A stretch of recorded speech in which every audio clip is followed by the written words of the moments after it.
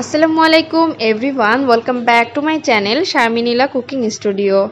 আজ আমি করে দেখাবো আপনাদেরকে খুবই কষ্টের কাজ অনেকের কাছে, বাট আমি অনেকটা সহজ করেই দেখাবো। সেটা হলো ভুঁড়ি পরিষ্কার করা।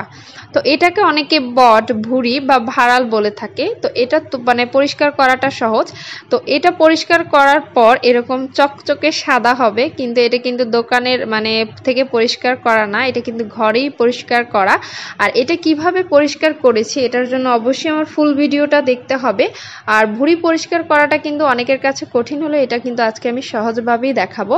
তো এর জন্য আমি ভুঁড়িগুলোকে ছোট ছোট করে কেটে নিয়েছি। যখন আপনারা বাজার থেকে ভুঁড়িটা কেটে আনবেন, অনেকটা বড় থাকে, ছোট করে কেটে নেবেন।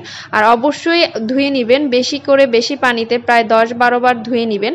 আর ভুঁড়িতে এমনি কিন্তু গোবর লেগে থাকে, এটা সবাই জানেন। এটা খুব ভালো মতো ধুয়ে নেবেন, যাতে করে এটা থেকে জার্মস থাকলে সেটাও চলে যায়। তো অনেকে ভুঁড়ির পরিষ্কার করতে পারেন না, তাদের জন্য আজকে আমার এই রেসিপিটা ফুল। তো আমি ভুঁড়িগুলো কেটে নিয়েছি, আর আজকে কিন্তু গরম পানি দিয়ে আমি পরিষ্কার করব। আর আমি নিয়ে নিয়েছি ছুরি আর চামচ। তো কে কিভাবে পরিষ্কার করেন আমাকে কমেন্ট করে জানাবেন। আর আজকে গরম পানি দিয়ে কিভাবে সহজ ওয়েতে পরিষ্কার করবেন সেটাই দেখাবো। আমি টকবক করা গরম পানিতে আমি দিয়েছি 2 টুকরো ভুঁড়ি। আর অবশ্যই টকবক করা গরম পানিতেই দিবেন। দেখুন গরম পানিতে দেওয়ার সাথে সাথে কতটা ইজি ওয়েতে এটা উঠে যাচ্ছে। আমি একটা চামিজের সাহায্যে দেখুন আমি একটু ছাঁচছি, ছাঁচা বলেন বা এটাকে আমি ঘষছি যেটাই বলেন, খুব সুন্দর করে কিন্তু ভুঁড়ির ময়লাগুলো উঠে যাচ্ছে। দেখুন কত সহজেই ভুঁড়ি পরিষ্কার করা যায়। তো আমরা যারা আপনারা যারা জানেন না আপনারা কিভাবে পরিষ্কার করেছেন সেটাও আমাকে কিন্তু কমেন্ট করে জানাবেন। আমি কিন্তু বেসিক্যালি ভুঁড়িটা এভাবেই পরিষ্কার করে থাকি। আর ভুঁড়িটা এভাবে পরিষ্কার করলেই ভালো, এটার স্বাদটাও অক্ষত থাকে। দেখুন এভাবে ময়লা উঠিয়ে ফেলেছি। আমি আরেকটা ভুঁড়ি আমি পরিষ্কার করে দেখাচ্ছি। এটা কিন্তু আমি ছুরির সাহায্যে পরিষ্কার করব। আর ছুরি দিয়ে আমি ছাঁচা দেওয়ার সাথে সাথে বা আসনি দেওয়ার সাথে সাথে ময়লাগুলো উঠে যাচ্ছে। খুব এভাবে কিন্তু ঘষাঘষি করলে উঠে যায়, এত প্রেসার ক্রিয়েট করে না। এটার সাথে যে আপনাকে যুদ্ধ করতে হবে সেটাই না, খুব আলতোভাবে ঘষলে কিন্তু ময়লাটা উঠে যাচ্ছে, উপরের ময়লাটা। আর ভুঁড়ির উপরের ময়লাটা কিন্তু পরিষ্কার করার জন্য অবশ্যই আপনাকে টকবক করা গরম পানিতে ভুঁড়িটা ভিজাতে হবে।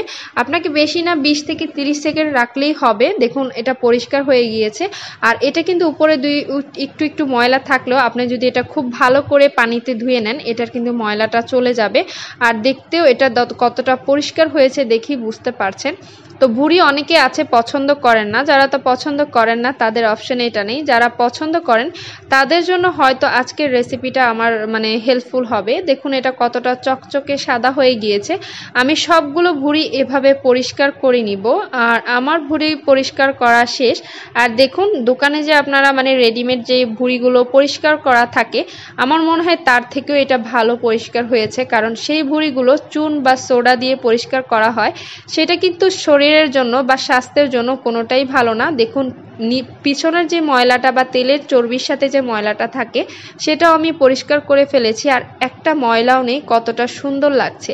আর যারা ভুঁড়ি পছন্দ করেন তারা কিন্তু চুন বা সোডা দিয়ে পরিষ্কার করবেন না, এতে কিন্তু ভুঁড়ির যে স্বাদটা চলে যায়। চুন সোডার কারণে ভুঁড়িটা কিন্তু প্রায় অর্ধেক খার বা সিদ্ধ হয়ে যায়, সেক্ষেত্রে ভুঁড়ির যে অরিজিনাল মজাটা সেটা কিন্তু পাওয়া যায় না।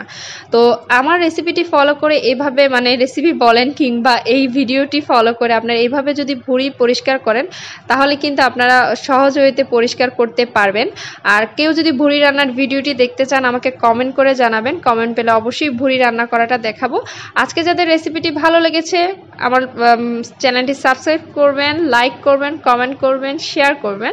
আসসালামু আলাইকুম।